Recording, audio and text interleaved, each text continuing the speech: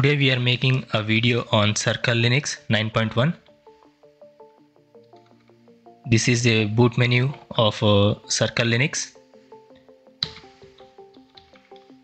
Let's try to install Circle Linux 9.1.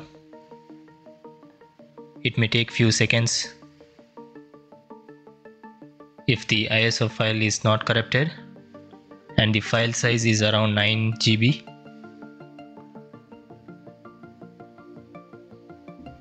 It should be available soon.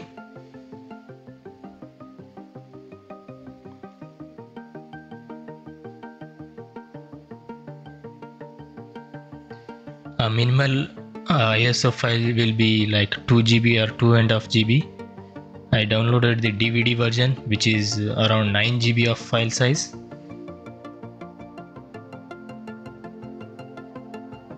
If you are on a limited internet connection, just go with the minimal version. If you have unlimited bandwidth or unlimited internet, you can go with the DVD ISO file.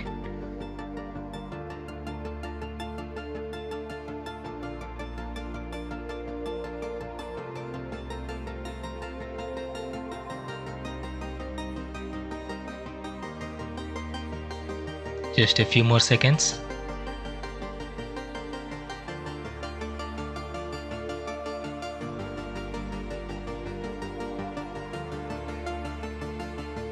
I think we should see a mouse pointer. Here is our mouse pointer working properly without glitches or lag. Here is our installation or a welcome screen. First you need to choose your language. They added few languages here, almost like 30 languages. You can choose your own language here. I am just going to pick English and English United States. Let's click on continue.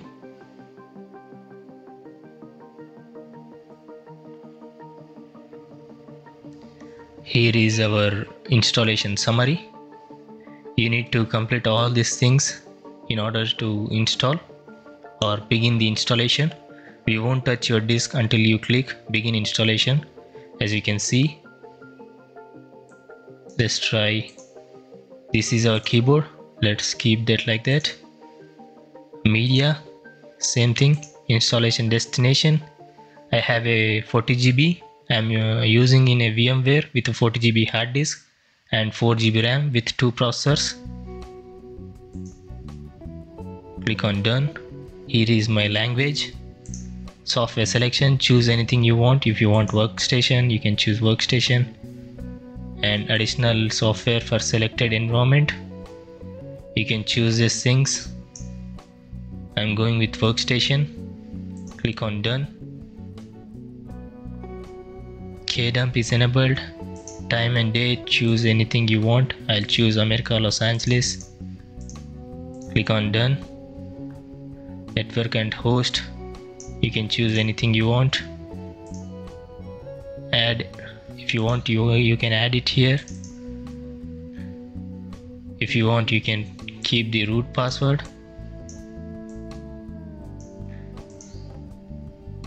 I'll choose a root password. I'll put it simply 12345.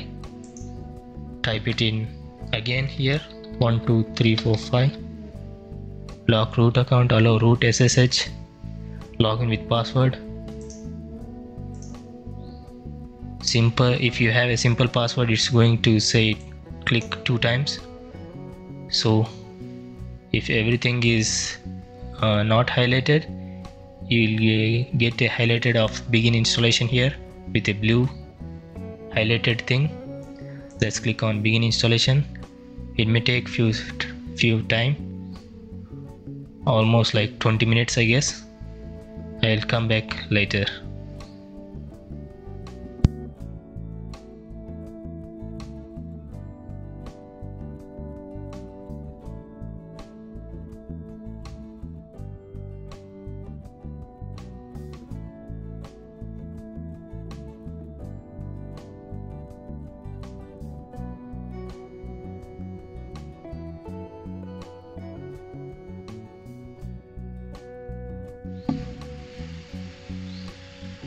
As you can see, our installation progress is complete now. You need to reboot your system. Let's click on your reboot system.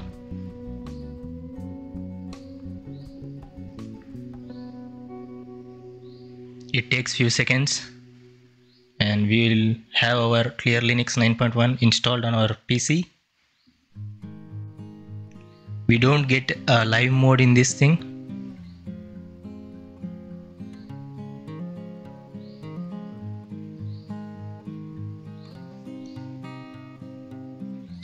It takes like 30 to 40 seconds nearly.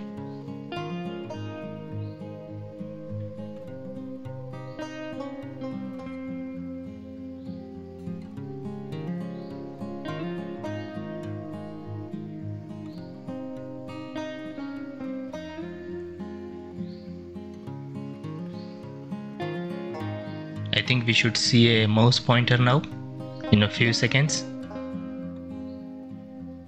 but it's still blinking on the left side top corner. I don't know how much time it takes to load up.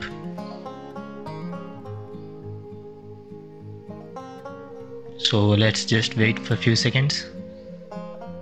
Here is our loading.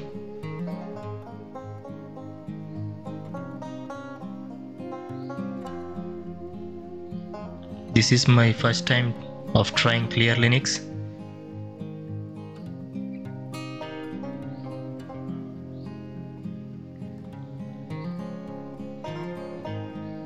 We should be having our desktop now, if I'm right. Just a few seconds to load all the things.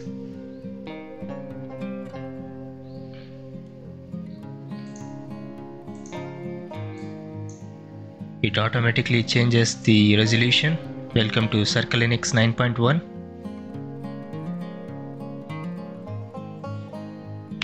I think I said Clear Linux accidentally, but it is Circle Linux.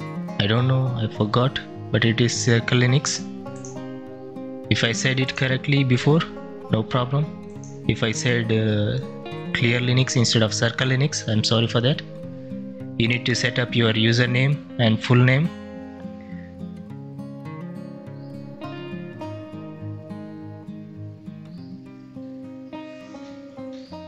Let's type in our full name. You can choose anything you want. I'm just going to type unboxing and click on next. You need to put in your password. I'll just put the simple password.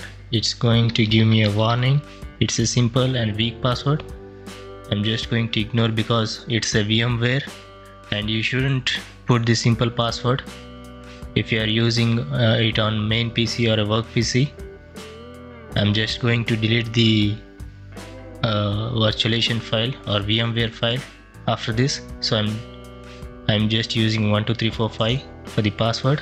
Don't use that simple password. I think it's finished now. We should have our applications and the desktop environment. Here is our desktop environment. Welcome to the Circle Linux. If you want to take a tour, you can take a tour. Let's just run through fast.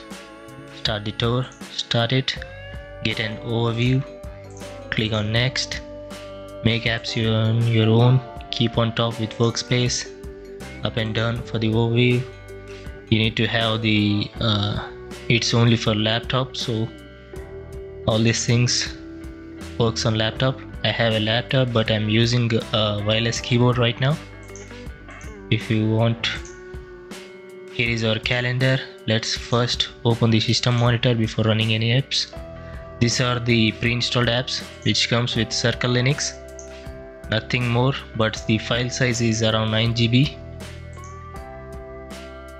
Let's open the system monitor and see the resources consuming before running any apps. It is taking a good time to load some apps. Just for system monitor, it's taking like almost 30 seconds. It didn't show up, but it's in the activities folder. or activities. No problem, let's maximize this thing and check the version before going through all this thing. Version is 40.1, which is old version. Here are all the processes running.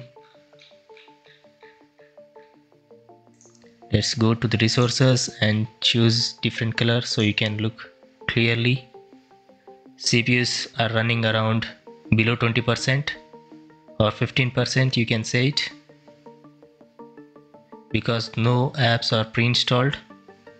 It's going to show this percentage right now. RAM is around 1.5 GB, that's more. If you are having a 2 GB of RAM, so it's hard to use, I guess. Without any apps, it's running around 1.5 GB or 4 GB RAM, as you can look here. I think it's not for a low-end PC or an old PC. I'm running on 12th gen i5. Let's open terminal and check the version.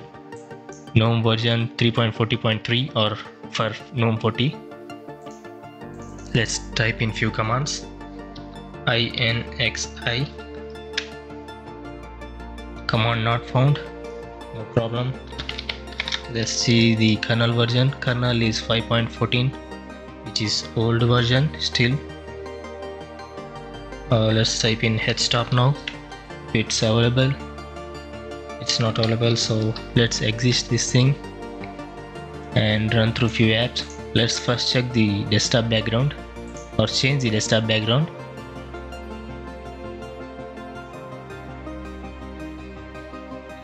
We have like around 10 wallpapers.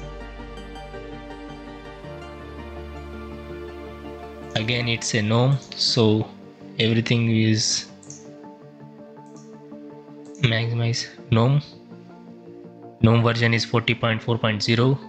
Operating system is Circle Linux 9.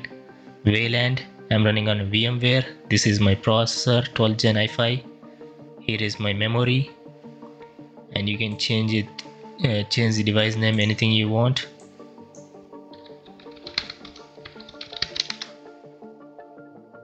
And these are the common things in the GNOME desktop environment. So let's just go through fast. It's completely common and same. So let's speed up this thing. Printers, keyboard, again same. Natural scrolling, displays, power, screen, I'm going to put never. Sound, on the sound, same thing. Sharing, online accounts, privacy, turn off camera, microphone. You need to turn off location, camera and microphone, because you just need to enable only when you are using it. When you are not using it, just disable it. It's good for privacy. Again same thing, multitasking, everything is same in the GNOME version, so nothing is changed. And these are the desktop features, few desktop features. Activities, let's check the file manager version. It will be 40.2. Here is our App Store. If you want, you can install it from the App Store. If you don't want from the App Store, you can just type in the commands to download these things. Let's quickly check the version of some of the apps. Evolution version is 3.40. Cheese version will be 3.38.0. Disk usage manager 40. I don't want to open the apps and show the version, so we can just see it here. I have a GNOME 40.3. This is just for the people who want the version, what version installed in the Linux distro of Circle Linux. So here are the versions. I showed the file manager already. A calculator version will be 40.1. Column manager 3.36.0, GNOME disk 40.2, screenshot 40.0, troubleshooter 3.3.28. I showed almost everything. Videos 3.38.2. Again, it comes with a few pre-installed apps, so if you want you can install it. There's no updates. It says no internet connection. You need to set up before while installing, so I didn't set up that, so we don't have internet connection now.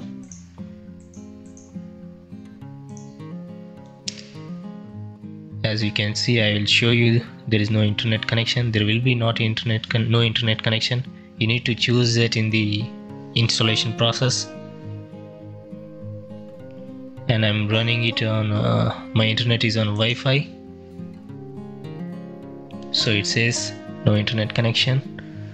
No problem. Let's check the version and end this video here.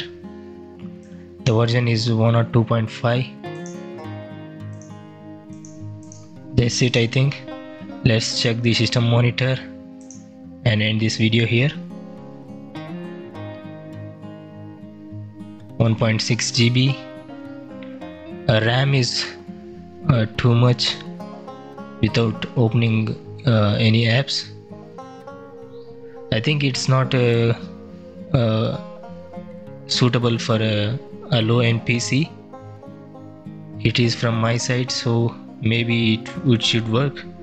I don't know, but a low-end PCs will be with 2 GB or 4 GB of RAM sometimes, and with the Intel Pentium I don't know it runs good or not. I think it doesn't work properly because it's a heavyweight Linux distro. So if you want to choose, you can choose it, no problem. If you want to test it, you need to install it because you can't run it on a live mode. You need to compulsory install it and check it works or not for you. Again, I think that's the end of the video. I hope you enjoyed this video. If you did, hit the thumbs up button. It helps make a good content for you. Other than that, I'll see you in tomorrow's video. Peace out.